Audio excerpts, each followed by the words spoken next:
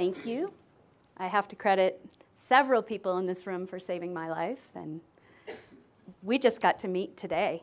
We've been corresponding online for a while, and it was after I read Jimmy Moore's book and thought that there was some device out there that could help me monitor my levels of ketosis that I started searching the internet and found Ketonix and couldn't wait to order one. So in 2013, I was diagnosed with this lovely beast that I had no idea was growing in my head for probably the last 20 years. And I was 48 years old. I'm a world champion extreme skier. I jump off cliffs for a living. You don't have these things growing in your head. And I was what I thought a healthy person. I'm a farmer. I grow and raise all my own food. And so I thought, you know, what's going on? Why am I acting all weird? My husband thought I was trying to get rid of him. I had really big personality changes. And after I was cooking bacon, ironically, and almost burned the house down, I was just sitting there watching it in flames. My husband took me to the emergency room and said, you know, something's wrong with this woman. She's watching the house burn down and she doesn't even care. So this is what they found. And, you know, basically, it was about to kill me. You can see how large the tumor was. It was pressing on the only two arteries of blood that feed into the brain. And so I was literally days away from dying. And I had been going to a doctor, and they did all my blood work, and they pronounced me perfectly healthy. So this is what happened next, which I barely remember, which is a lovely thing that I barely remember it, because brain surgery can kill you. And they were able to remove the primary tumor, which was about the size of a baseball, larger than a baseball, probably on its way to being a grapefruit. And it was a very malignant, very aggressive tumor that likes to metastasize throughout the entire body. So the surgery was so invasive that they sent me home to recover.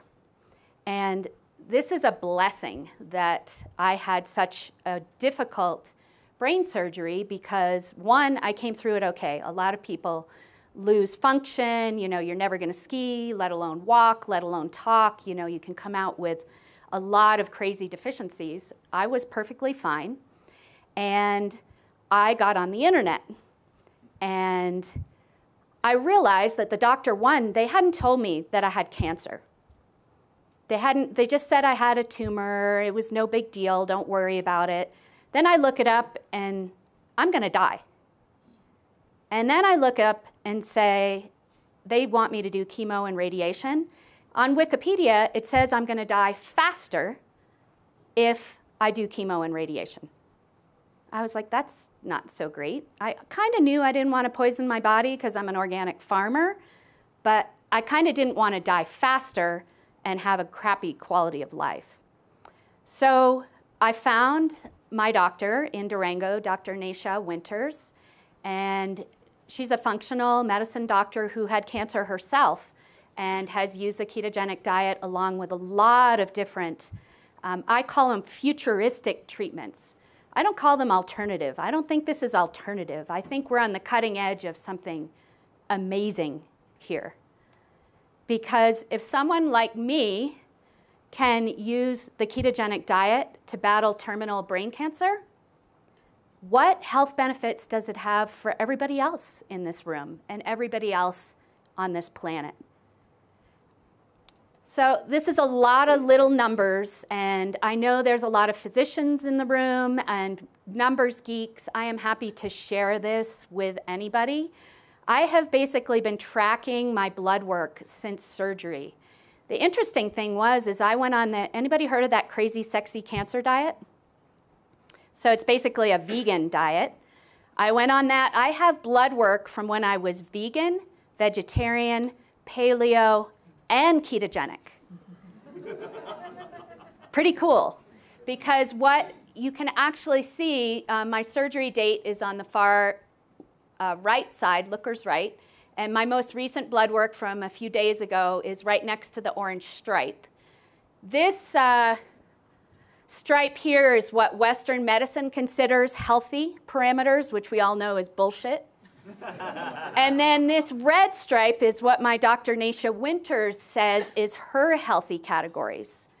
And so we weren't just interested in ketones, but when I found this little gadget, it was amazing because what I found was, as I was using the blood test, everybody knows is Precision Ultra, the P strips, which only work for most people for like a few weeks, right? Because as soon as your body keto adapts, the P strips no longer work. The blood test strips are so expensive, you know, they're $5 a pop. And so I would test once a week in the morning and once a week in the afternoon to see if I was generating ketones. And I was, but they weren't that impressive. So something was awry. So I quickly, when I found this, I ordered it online, and I blow into this thing like it's my crack addict. You know, I eat something, I swish my mouth out with water, I blow into it, and I see how that food works. And because what we found with blood work and what my doctors found, everybody's different. Everybody's metabolism is different, right? So a lot of ketone books, cookbooks talk about using coconut. I found I put coconut in my coffee, like a coconut puree that I made myself. I blew into this meter and I was out of ketosis. Wow. I was totally surprised. Now another person can eat coconut and have a completely different reaction, which is why this is so wonderful, because you can adapt it to you, to your level of your blood, your body, your metabolism, your level of insulin resistance. Every single person's going to be different. Another example is I'm a farmer, so I like to grow exotic vegetables.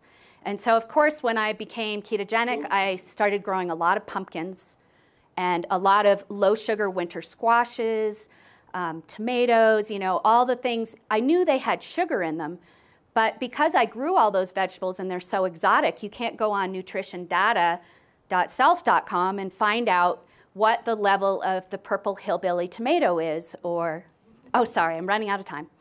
Anyway, so I was able to find out whether the foods that I was ingesting actually were keeping me in ketosis or pushing me out. The great thing about brain cancer and people using ketogenic therapies you want to achieve a higher level of ketosis than maybe someone who is losing weight.